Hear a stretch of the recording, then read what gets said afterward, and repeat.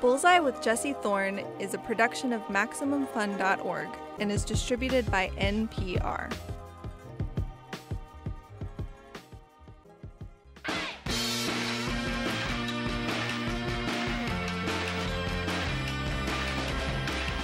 It's Bullseye. I'm Jesse Thorn. My first guest this week is writer Susan Orlean.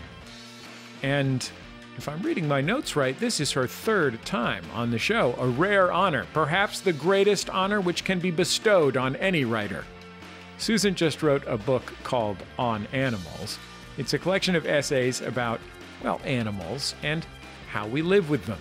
The animals we eat, the ones we call companions, pets, movie stars, co-workers.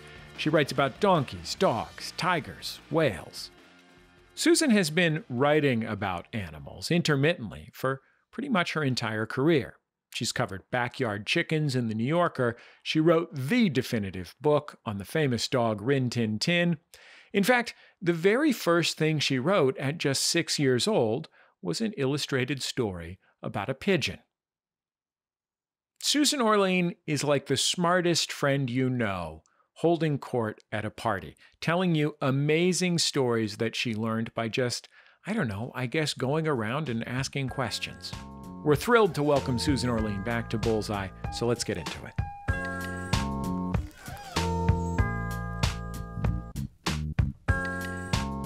Susan Orlean, welcome back to Bullseye. I'm so happy to have you back on the show. I am thrilled, absolutely thrilled. What animals do you have in your life right now? I have a measly array at the moment. I mean, compared to what in my fantasies I have. I have 2 dogs and a cat. Uh-huh. And that's, it's not, it's more than maybe the average person in terms of species, but it's nothing compared to where I was at my peak. I immediately imagined you like drawing in a middle school composition book pictures of the menagerie you would like to have. Right. I'm sure I did a lot of that. You know how when you're a kid you get good at drawing one thing, and I perfected drawing a horse. And still to this day when I doodle, I draw a horse, and it's exactly the way I learned how to draw it, probably when I was 6. I think I've improved a little, but that's my doodle, is a horse head. Were you a horse child? I was going to say a horse girl. There must be horse boys, but there are more horse girls, I think, but there are horse boys for sure. I was definitely a horse girl. I rode from the time I was pretty young, really avidly. Even did a little showing, jumping, which now when I think of it gives me a heart attack to think that I was riding horses over these high fences. I mean, seriously, I shudder when I think about it. I was really passionate about riding and desperate to have a horse, which my parents just put their foot down. It was not to be, but I rode a lot. And when I think now about the hours that my parents spent driving me, it's probably about a half an hour away to my riding lesson and sitting there because there was no point for them to come home. Luckily, my mother knitted, so she would come out with her knitting and just park herself, and I would ride for an hour and groom the horse for a half an hour and then drive back home. I mean, it was pretty generous of them to do it. You've been writing magazine features for quite a long time. At what point did you realize that you could make an entire book out of ones that you had written about animals? It's so funny. I've been writing about animals practically since I began writing. It's a subject that I've always been attracted to because I like animals, and I think that there are great stories that you can get at through animals, since obviously there's always a human story. Even the wildest of animals, there's a human story there.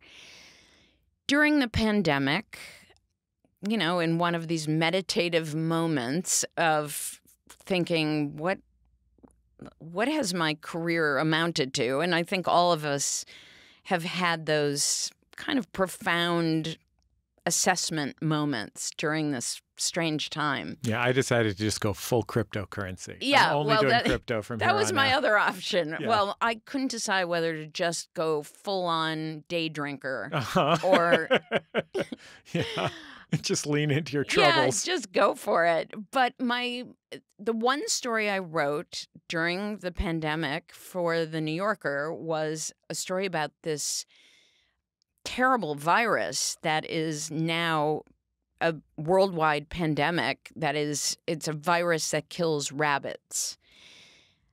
It was a really interesting story, and the parallels with COVID were just uncanny. And of course, it made the story more resonant because we were living in the world of viruses being the only thing we were thinking about and talking about.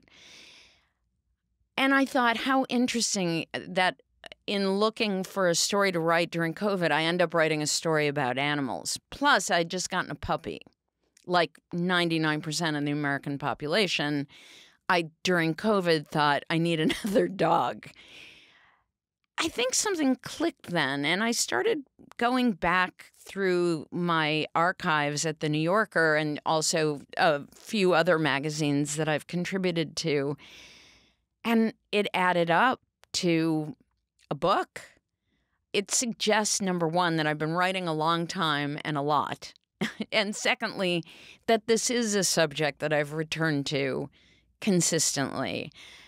Each story is so different that I think it hadn't dawned on me till I sat with them all in front of me that, oh, I do keep going back to this idea of the animal world. Because there's a huge difference in writing a story about donkeys in Morocco and tigers in New Jersey. The fact that they're both animals, the narrative arc of each story is extremely different, but the idea of getting into a universe through the lens of some animal interaction is one that I've returned to over and over. And it took me 1 minute to just click on the archives in The New Yorker and my own clips and have a book-length collection of stories. Did you read them all right away? Slowly. I'm not a big reader of my own work because I'm always afraid that I'll read it and think, oh, God, why did I use that word? And I should have redone the sentence. I'm very critical. So once the story's published, I think don't read it again because now it's out in the world and I can't change it. So for most of these pieces, sitting down to read them for the collection was the first time I'd ever read them since publication. Because a lot of them had been published quite a long time ago, I really read them with fresh eyes, which was a huge advantage, frankly, because I did want to go through and polish them all. And editing with that sort of arm's length perspective is really easier than when the story is freshly on the page. Were you surprised by themes that you saw? Very much. Very much. Besides just they're all about animals. Right. But I think that the theme of what does being wild mean and what do we owe to the animals that work for us, there were definitely themes that were consistent throughout the stories.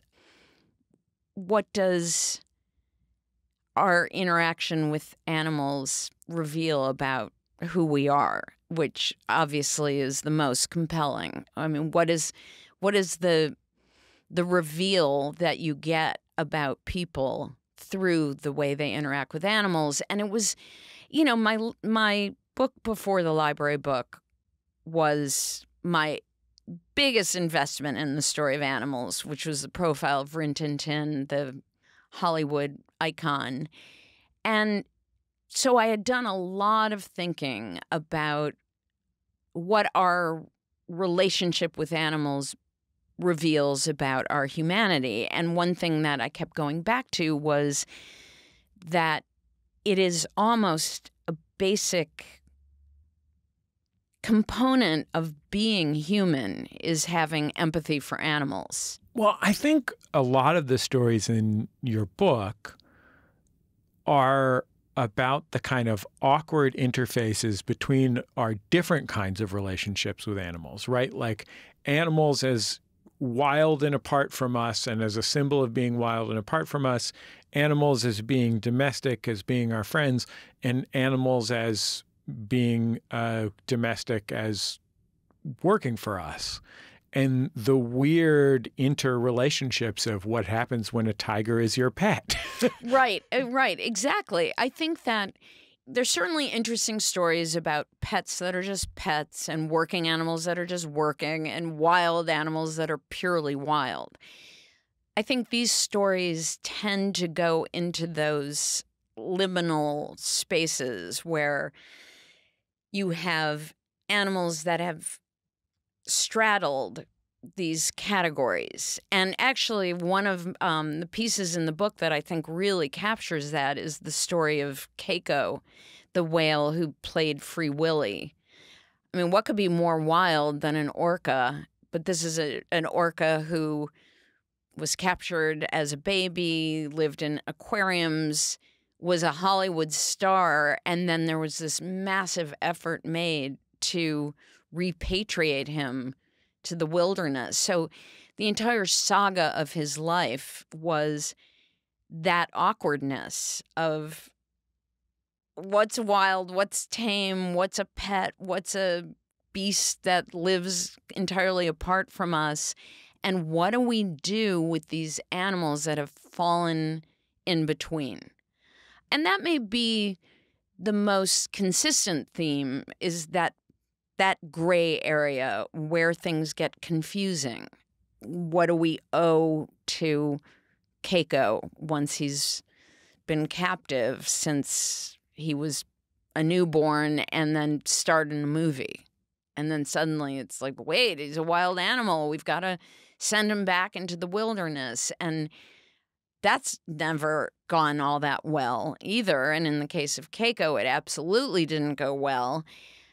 So, we sort of fumble through our relationships with animals. And certainly with our pets, we're pretty clear, although even that can get confusing. I can't tell you the number of times people have had a beloved dog who has reached a certain age and has massive health problems that will require a lot of expense.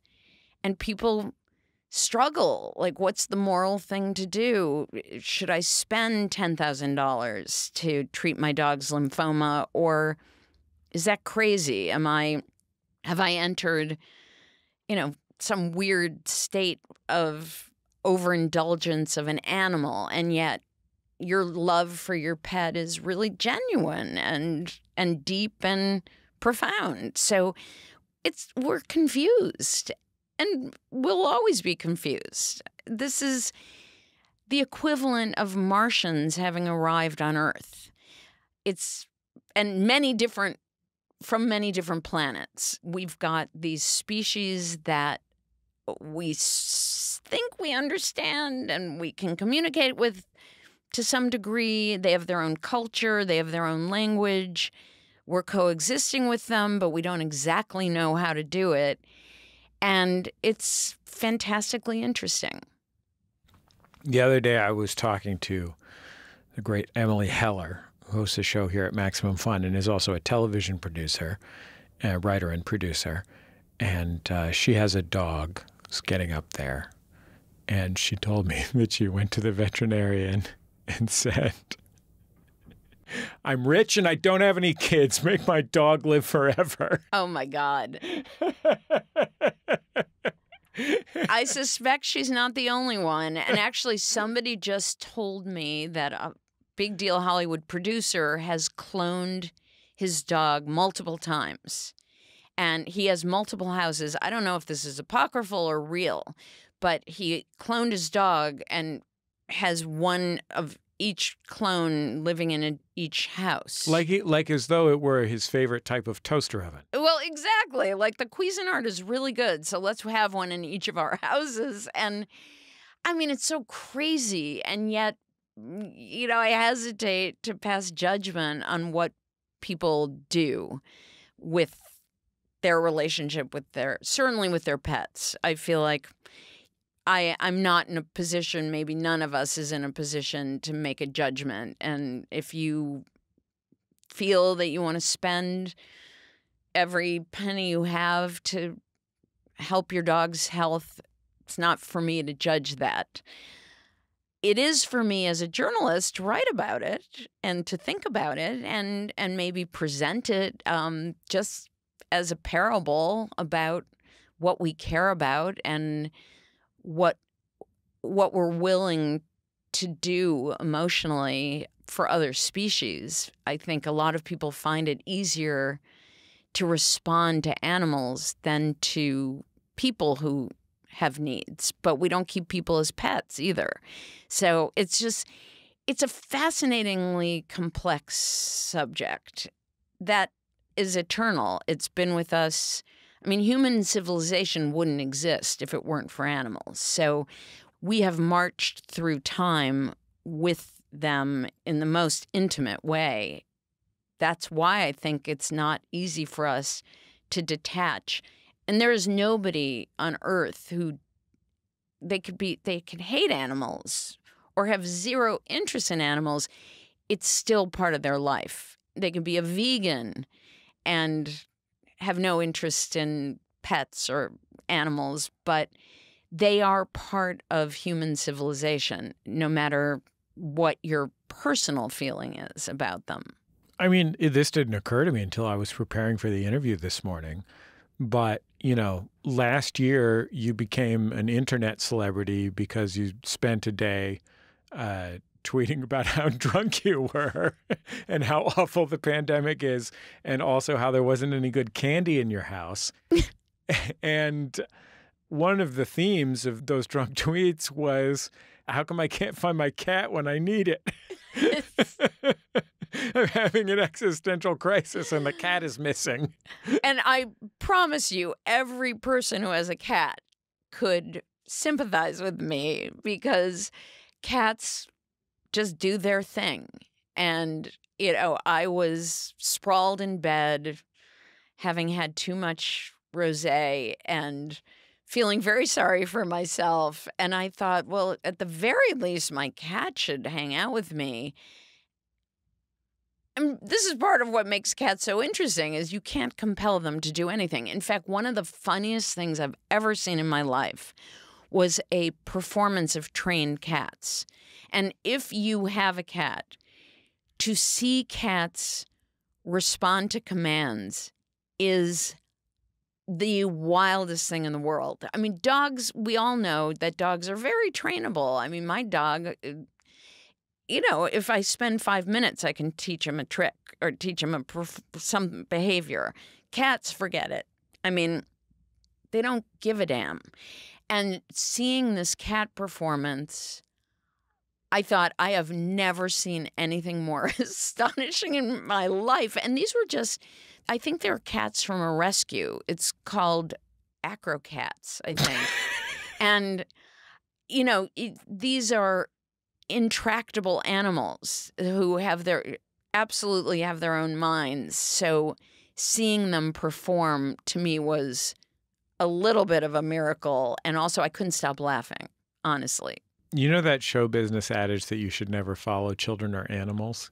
Yes. My friend Al Madrigal once booked this benefit comedy show and had all these brilliant comics on it.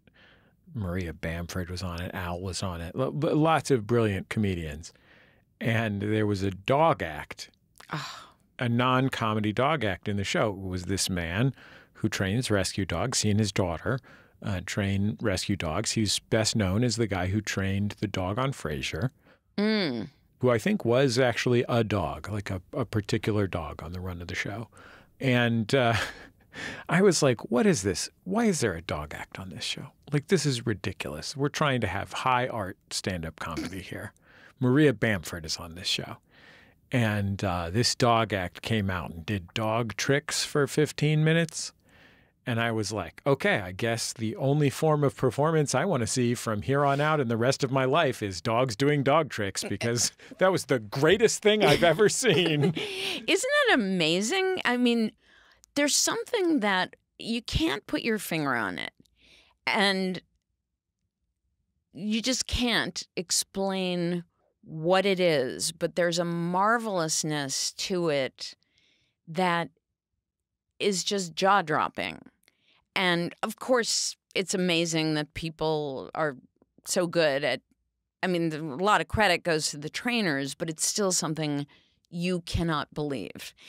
That was actually one of the really significant thing in Rin Tin Tin's popularity is he did live performances. So besides being a star of silent film, which is really what kicked off his career, he toured the vaudeville circuit.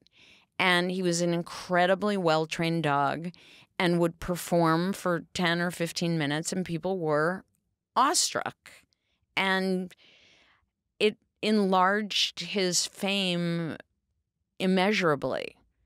And I do think part of it is you see an animal in a movie and you always think, oh, there's some way that they're making this happen that's not just purely a person saying, giving a command and the dog understanding.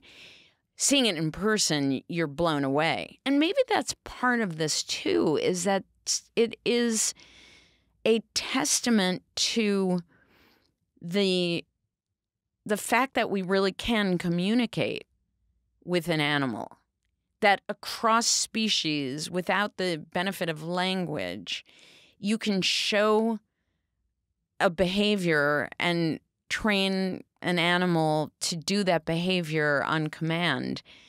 I think it's sort of incredible. I mean, even when my dog sits, when I say sit, there's a little tingle that I get that we just communicated. I asked him to do something and he did it. He understood what I meant when I asked him to do it. And feeling the intelligence of an animal and the intelligence of a human meeting in some space that we don't quite know is remarkable. I mean, when I see a seeing eye dog on the street, I could sit and weep. I feel like it is so magical. And obviously, it's huge work and training, and it's not magic. But the idea that a dog will do the work is magical. The idea that they've listened and they've comprehended and they think, all right, this is my job now. I'm going to help you cross the street or navigate the subway. Boy, I mean, I think that's astonishing. Even more with Susan Orlean after the break. Stay with us. It's Bullseye from MaximumFun.org and NPR. Hey, kid. Your dad tell you about the time he broke Stephen Dorff's nose at the Kids' Choice Awards? In Dead Pilot Society, scripts that were developed by studios and networks but were never produced are given the table reads they deserve. When I was a kid, I had to spend my Christmas break filming a PSA about angel dust. So yeah, being a kid sucks sometimes. Presented by Andrew Reich and Ben Blacker. Dead Pilot Society, twice a month on MaximumFun.org. You know, the show you like, that hobo with the scarf who lives in a magic dumpster. Doctor Who? Yeah! Welcome back to Bullseye. I'm Jesse Thorn. If you're just joining us, my guest is writer Susan Orlean. She's on staff at The New Yorker, and she's the author of the library book, The Orchid Thief, and a biography of Rin Tin Tin, among others. Her latest book is called On Animals. It's a collection of essays Susan has written about humanity's complicated and messy relationships with our furry and not furry friends. Let's get back into our conversation. In this interface between people and animals, there are a lot of different forms of relation. You know, you wrote a book about Rin Tin Tin, and he was both a dog or a series of dogs who had dog qualities, which is to say they've been bred and evolved over thousands and thousands of years to be something that people think is cute so that they'll give them scraps around the campfire or whatever, right? They have real relationships with human beings that are interactive, that are more than just their evolution to make them cute. And for those dogs who were Rin Tin Tin on screen, they were not only enacting the things we like most about dogs, they were also enacting human things. You know, it's been a while since I've seen a Rin Tin Tin movie, but I watched a Benji movie recently. Benji does a lot of dog stuff, but Benji does a lot of stuff that is more human than any actual dog does. Right. And you know, there was a period of time in Hollywood where dog movies were enormously popular. Rin Tin Tin was the #1 movie star in the 1920s when he was making these silent films. And one of the great values that an animal on film has is that they aren't human. You have a hero in a movie that's a human. I am watching that and I think, I don't like that guy's ears, or he's a different race than I am, or why is it always that there has to be a man who's a hero, or, you know, he's got mustache. Yeah, exactly. Creepy. And you have a well of feelings about other people. He looks like your dentist, whatever. An animal comes on and there's a way that you can respond to the pure heroic behavior or the pure rascally behavior without projecting all of those inevitable feelings. I do think that's why there were dozens and dozens of dogs starring in silent film. Also, there is a very important fact, which is that in silent film, our capacity for language is canceled out. So there's no reason a dog can't be a star of a movie when there's no language required. So at that point, dogs were on the same plane as people in film. I do think, though, that there was a simplicity to the relationship, and that is very true. It continues to be true that there is a simplicity that we can feel about an animal that is just harder to feel about a person, whether it's on screen or actually in person. We come with so many pre-existing feelings about other people.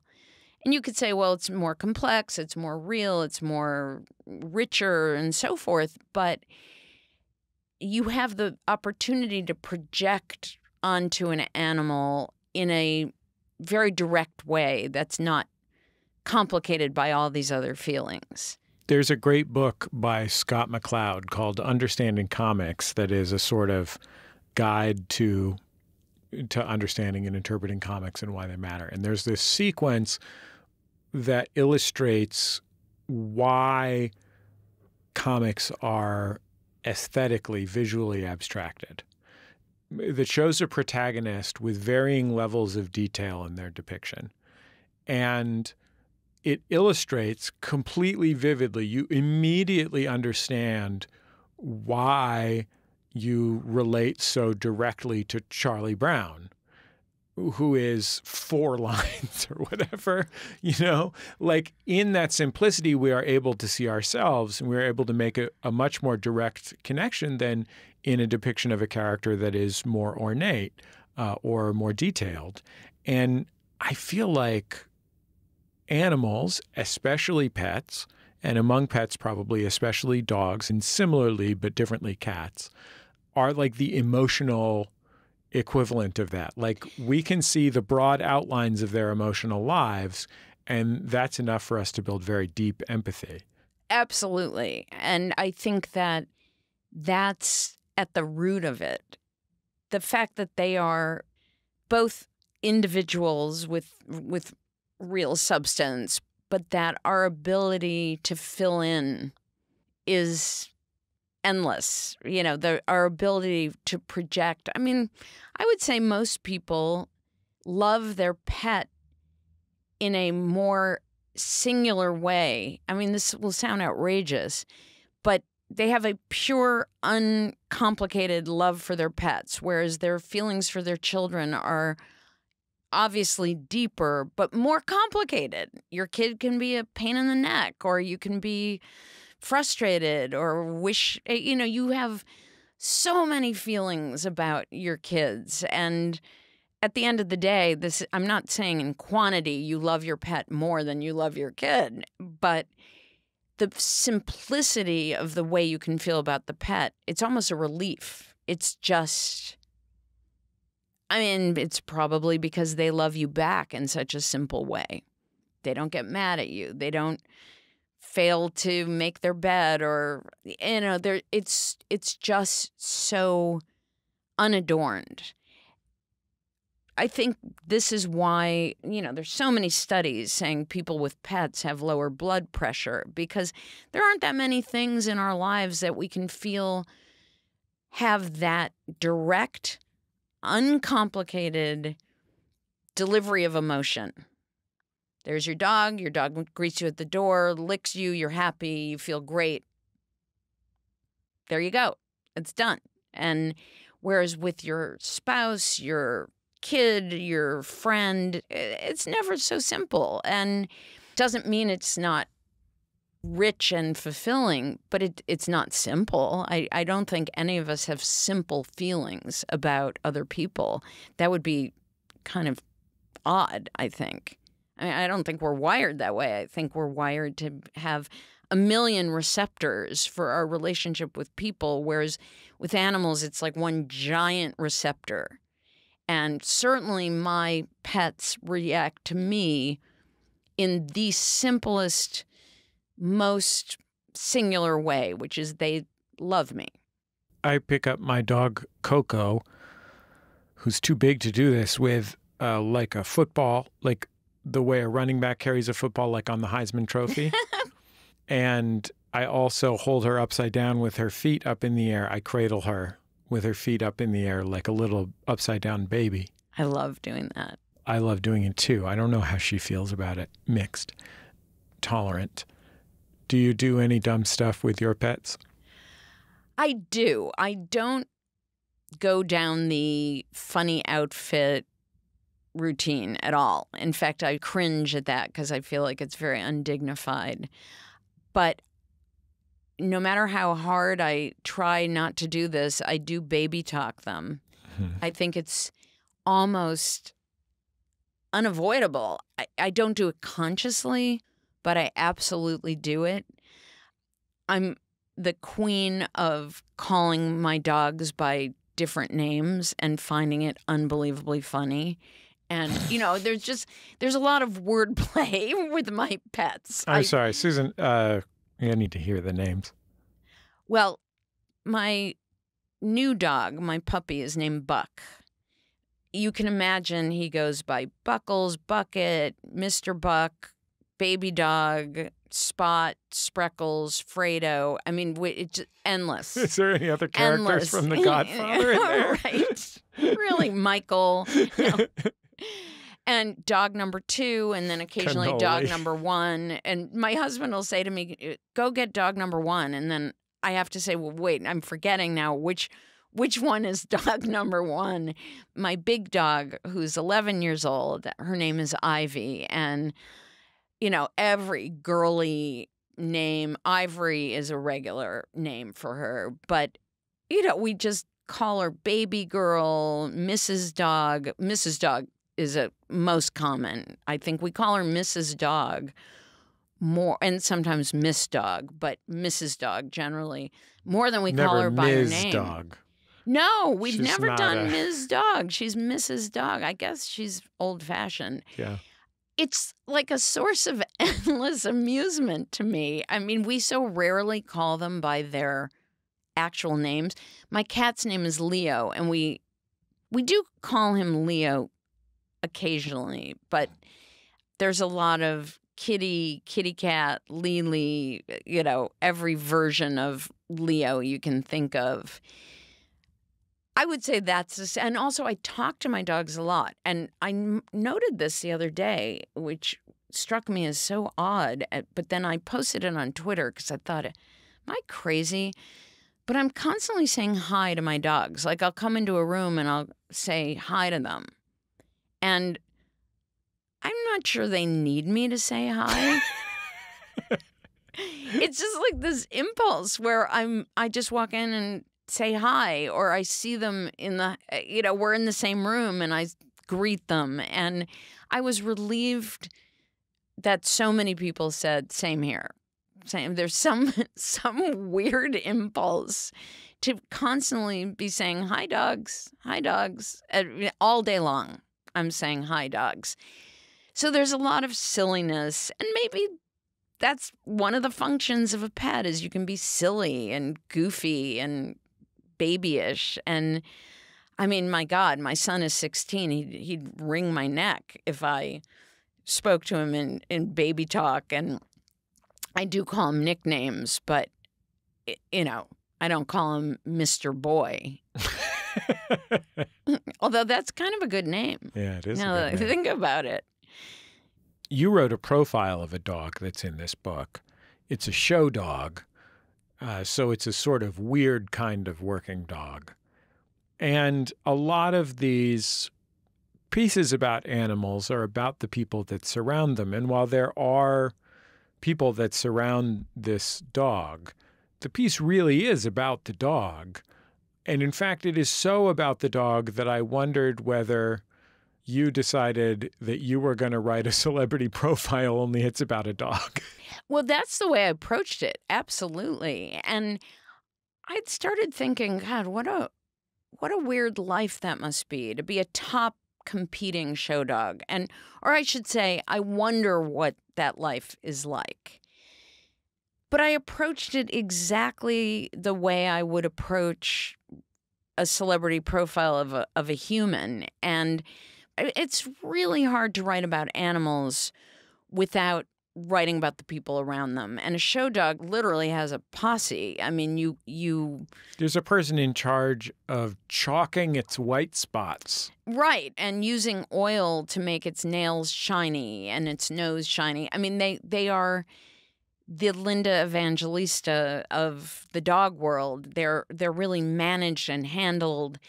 They have an owner, but they live with their handler. It really is a kind of fascinating experience. And part of what I was curious about is there still at the bottom of all that a dog who likes to chew on bones and play in the backyard? And so that became part of my interest.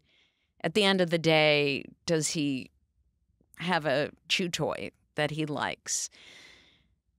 Does he still have dog behavior, even though he's worth hundreds of thousands of dollars and is pampered and, is a stud and gets to have sex all the time for money?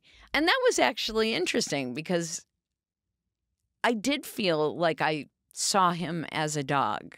And he was also weirdly, genuinely charismatic.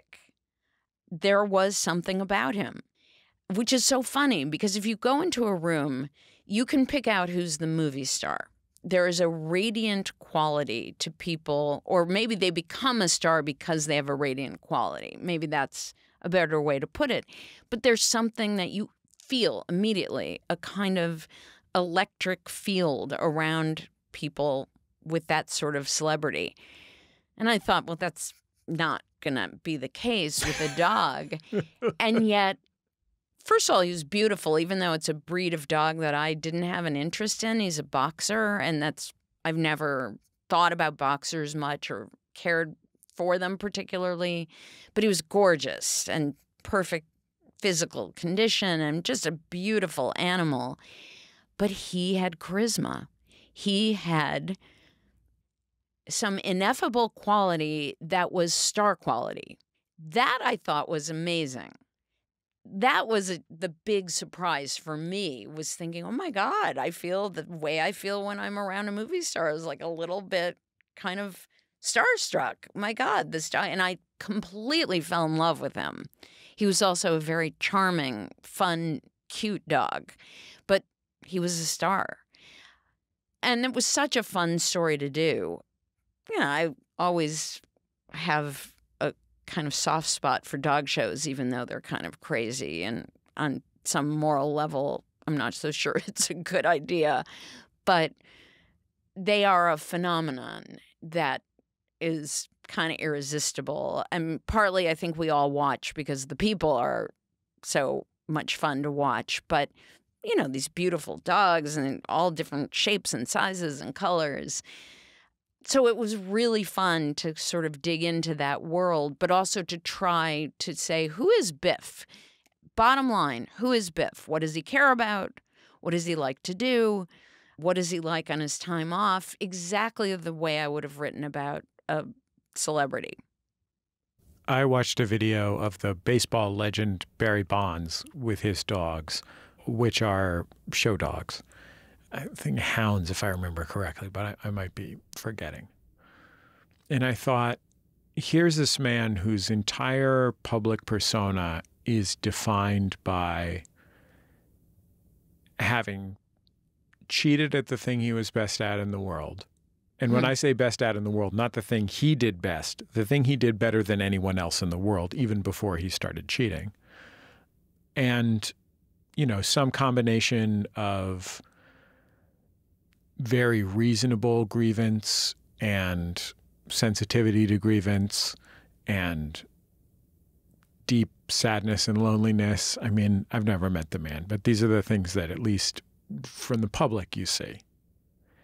And I thought, well, of course he loves these dogs. Like every other person he's ever interacted with in his entire life since he was the son of a near Hall of Fame baseball player saw him as all these things. This guy's son, a black guy where there's rich white people around, like, you know, not friendly enough, you know, not all these things that they saw him, too rich, you know, like all these things that they saw him. Dog sees him as a dog. Right. In the way that a dog sees anyone, which is like, are you feeding me and being nice to me? Right, in which case I'll be nice to you. And I don't have, I mean, I do think for people who grapple with the public perception of who they are, it must be an enormous relief to have a pet who's just got this primal relationship with you. I also think, you know, a lot of celebrities are owners of show dogs. I shouldn't say a lot, but there are other celebrities who are owners of show dogs. And in general, I think, and I've always been very interested in this human desire for perfection, of creating the perfect model of something. And certainly that is the case with breeding purebred dogs. And with Barry Bonds in every aspect of his life. Right. And that, you know, and it's something that's interested me also is how do you apply that desire for perfection to living things? And that was a lot of what drove me with The Orchid Thief, was this fascination with people who had a passion for the perfection in something that's inherently unperfectible, which is a living thing. And because it could be perfect for 1 second, but then the nature of time enters into the picture, and you could never freeze a living thing in its moment of perfectibility. So by definition, it can't be perfected. And I think that's why there's this yearning and desire that is unrequitable, you know, to have the perfect orchid, the perfect dog. It's never going to happen. I mean, unless you literally stop the march of time. No living thing could ever be perfect and remain so. I mean, it would be a lot easier to collect Hummel figurines or pocket watches. You know, you get a really good one and it's not going to change. The nature of desiring perfection in a living thing is setting yourself up for a kind of eternal pursuit. It can't be satisfied. And I found that very interesting. We'll wrap up with Susan Orlean in just a bit. Susan just moved to Los Angeles from her home in upstate New York, which meant she had to part with a lot of her farm animals. We'll talk about how that felt in just a minute. It's Bullseye from MaximumFun.org and NPR. I'm Lisa Hannawalt. And I'm Emily Heller. 9 years ago, we started a podcast to try and learn something new every episode. Things have gone a little off the rails since then. Tune in to hear about low-stakes neighborhood drama, gardening, the sordid, nasty underbelly of the horse girl lifestyle, hot sauce, addiction to TV, and sweaty takes on celebrity culture, and the weirdest, grossest stuff you can find on wikipedia.org. We'll read all of it, no matter how gross.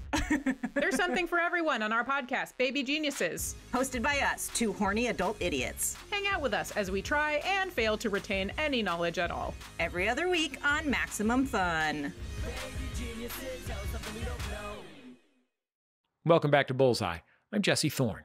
I'm talking with Susan Orlean. Susan is the author of the library book Rin Tin Tin and the Orchid Thief, the last of which was turned into the acclaimed movie adaptation. She's also a staff writer at The New Yorker. Her newest book is a collection of essays called On Animals. It's available now. Let's get back into our interview. You live here in Los Angeles. For many years, you lived both here in Los Angeles and in a house in relatively rural New York, where you had, among other things, chickens that you write about in the book, but also other animals. You no longer live there. You sold that house last year. So what was it like to give up the fantasy of living among animals? Well, that really was a huge piece of that experience, because we had a lot of land and really no limit to what kind of animals we might have. My aunt lived in a place like that. She was a paramedic and firefighter, but she lived on a kind of farmy house. And it was just like, oh, yeah, I got some goats. Just got some goats last week. Somebody had some extra goats.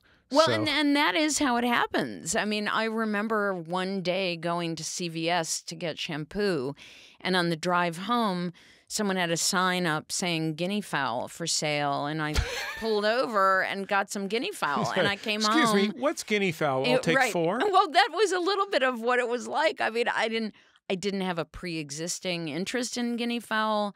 I had never thought about getting guinea fowl, but I saw the sign. I had room. I had a coop. I got my shampoo, and I figured, well, the guinea fowl can probably eat the chicken feed until I do a little research on what else they need. I came home, my husband said, oh, you got your shampoo? And I said, oh, yeah, and some guinea fowl. And was like, yeah, well, that's what it's like when you live in the country. It happened all the time.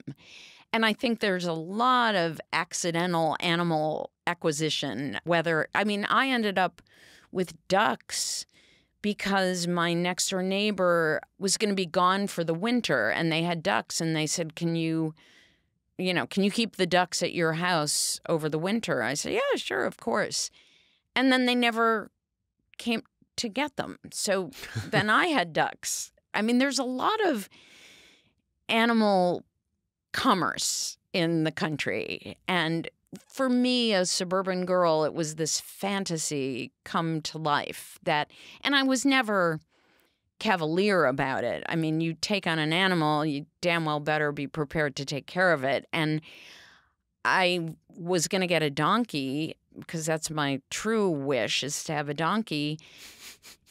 And then someone said to me, we all have that wish in our heart. Well, I think it's a pretty common desire to have a donkey. Yeah. And then a friend said to me, just bear in mind they live they can live easily to be 30. And I thought, whoa, that's a huge commitment.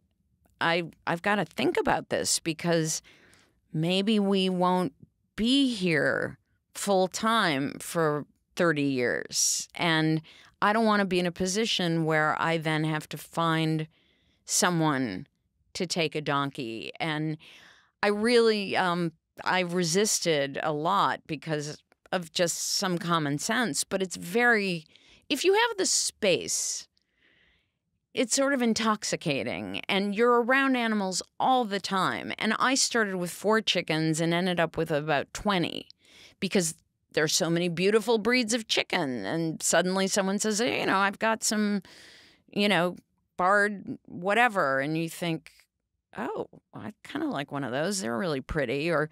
And to go back to your question, it was really hard to make the decision to sell the house. And it wasn't only because we love the house and love the area, but it was giving up that type of living situation where animals were going to be woven into the everyday texture of living there. It was really tough. It was a wise decision that we've never regretted. We've knew that it was the right thing to do, but it definitely was ending a particular arc that I can't really reproduce right now where I live. What are you going to do now when you need to see some goats? Well, I almost got a goat when I lived in New York, and the person who helped us take care of our property said, "Oh my God, don't get a goat. They'll eat your car. They'll literally eat everything." And that's why you get a goat. To eat your car. Because they eat tin cans. Absolutely. Actually, goats are being used increasingly to do brush clearance. And so they've become very important in wildfire prevention because it's all that brush on the ground that really fuels fires. So, and it's very hard to clear that stuff, but not if you have a herd of goats. And there are people now who rent a herd of goats and they come in and they literally clear an area. They eat like mad. They'll eat everything. They won't eat a tree, but they'll eat all the brush on the ground. So, I mean, I love animals that have jobs. I'm very interested in that. And I love that there are certain jobs that animals do better than anything we can devise technologically. Dogs are being trained to detect COVID, and dogs still can detect scent better than any machine we've ever devised. I love that. I think that means that there's still something wonderful that exists in the animal world that we can't simply program past. The fact that goats may be the best tool for clearing brush, I think that's so wonderful. I love the idea of it. And they are probably better at doing that than whatever machinery you can drag into a forest, and cheaper probably, since they just want to eat the brush. You don't have to pay them. You just got to be careful not to leave out any cans of beans. Right, or your car. We have to. Beans. Yeah. Is there any type of animal that you would like to meet or pet that you haven't met or petted? Oh, no.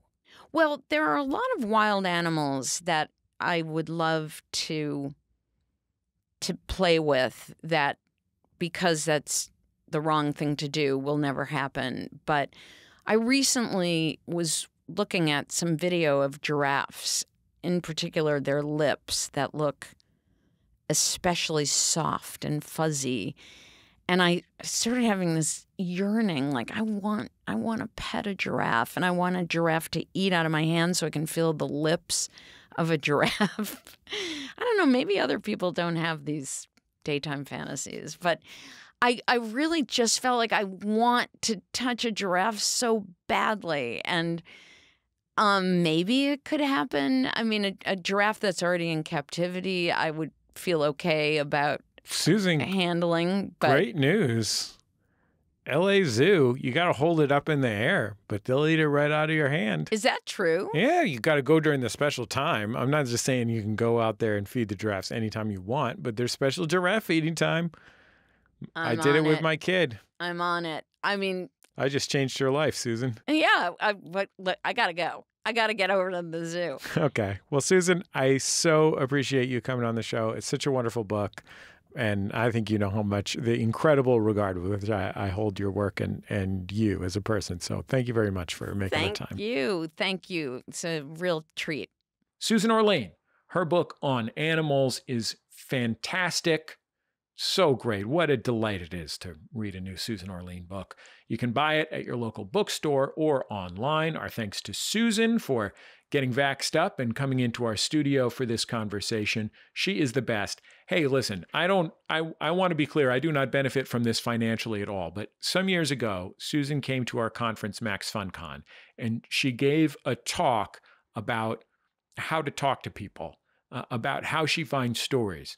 And it was absolutely incredible, absolutely transformational for me in terms of how I think about journalism. And I think even if you're not a journalist, you might feel the same way. She's a really remarkable reporter in person.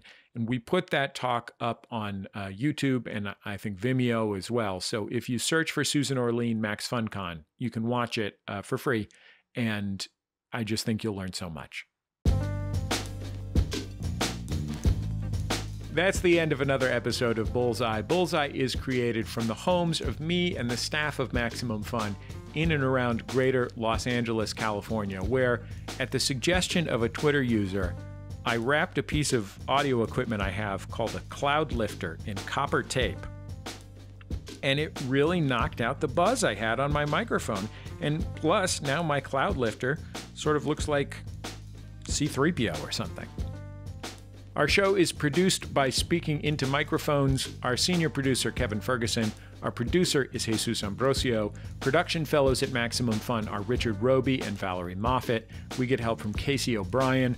Our interstitial music is by Dan Wally, also known as DJ W. Our theme song is called Huddle Formation, recorded by the group The Go Team. Thanks to them and to their label Memphis Industries for sharing it. You can also keep up with the show on Twitter, Facebook, and YouTube. We post all our interviews there, and I think that's about it. Just remember, all great radio hosts have a signature sign-off. Bullseye with Jesse Thorn is a production of MaximumFun.org and is distributed by NPR.